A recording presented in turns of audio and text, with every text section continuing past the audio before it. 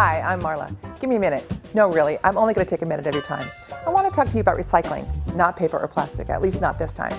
I'm talking about asking you to recycle your body. Imagine being able to save a life by sharing a vital resource that only your body can supply. Thousands of patients with leukemia and other life-threatening diseases depend on the BeTheMatch registry. BeTheMatch registry is the new name for the national organization operated by the National Marrow Donor Program. BeTheMatch offers people the unique opportunity to help a patient by donating bone marrow or umbilical cord blood.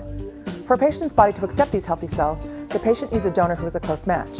70% of patients do not have a donor in their family and depend on the BeTheMatch registry to find an unrelated bone marrow donor or umbilical cord blood. BeTheMatch registry is desperately trying to add potential donors to the national registry so that the 6,000 patients searching daily for a marrow match can hope for a life-saving bone marrow transplant. Check it out for yourself on the web at marrow.org. I'm Marla. Thanks for listening. See ya.